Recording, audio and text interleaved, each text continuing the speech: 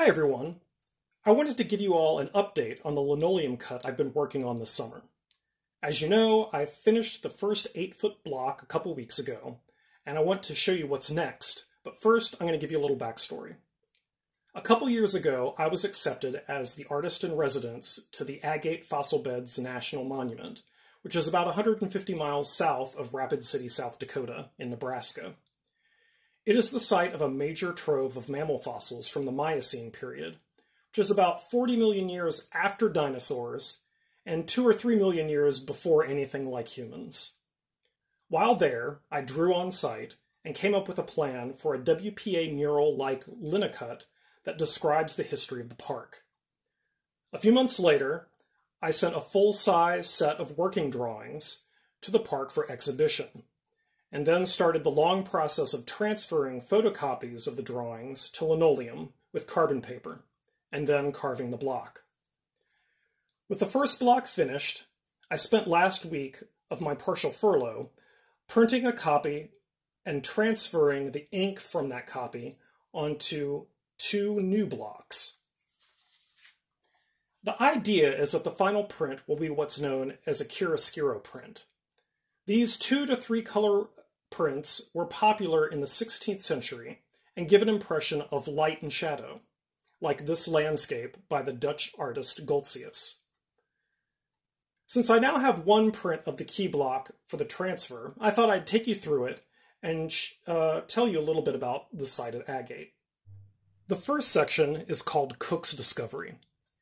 In the early 1890s, ranchers James and Kate Cook found a scattering of petrified bones while they were out for a ride. Cook contacted Professor Irwin Barber at the University of Nebraska. He had met Barber while working for the U.S. Geological Survey. Cook had acted as a negotiator and translator between the survey and the local Native American tribes that Cook had befriended.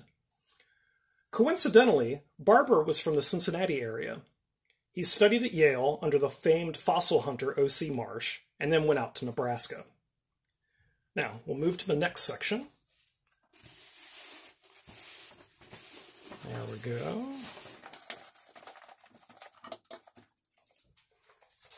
This section is called Peterson's Lens. Barber was initially investigating what he called the Devil's Corkscrews, which turned out to be ancient prairie dog dens. And in the meantime, another researcher, O.A. Peterson of the Carnegie Museum, investigated the petrified bones that James and Kate had found. He discovered a wealth of mammal fossils from 23 million years ago. So we'll move to the next section.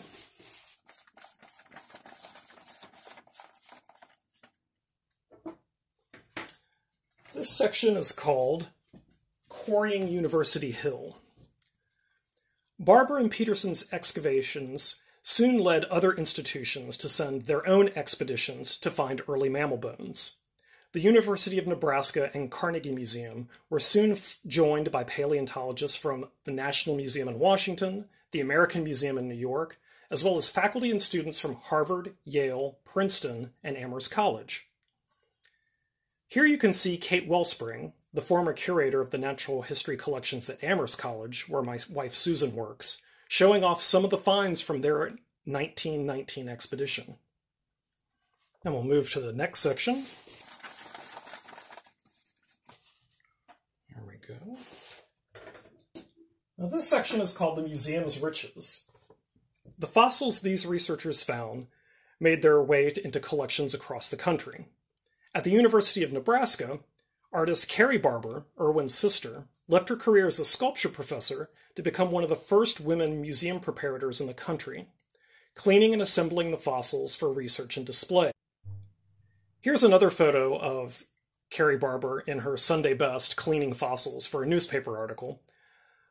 Carrie became an expert in mounting fossil bones, and the American Museum consulted her quite a bit for their own exhibitions. So she was not only one of the first women preparators, but she was one of the more important preparators in museum history. The fossils brought back to Amherst were examined in the 1970s by Professor Marjorie Coombs, who used them to create a genealogy of the various species of Meropus, a large clawed herbivore that ranged from Oregon to Florida. And we'll do the last section. You can see Marjorie's genealogies that she's putting together based on the fossil claws. And then we have this final bit here. As the study of paleontology became interested in not only what animals lived in the past, but how they lived, researchers decided to return to the field to see what evidence they could find of ancient habitats.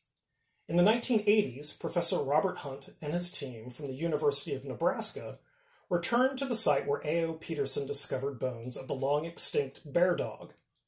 Sure enough, they discovered, when they dug down further, that there was evidence of the bear dog's underground lair. As this evidence is displayed and cataloged in the museum, who knows what other information new paleontologists may discover. You can see here a young paleontologist being inspired by the bear dog, and who knows what material she may find in the future. So that's about it. I hope you enjoyed it, and stay tuned.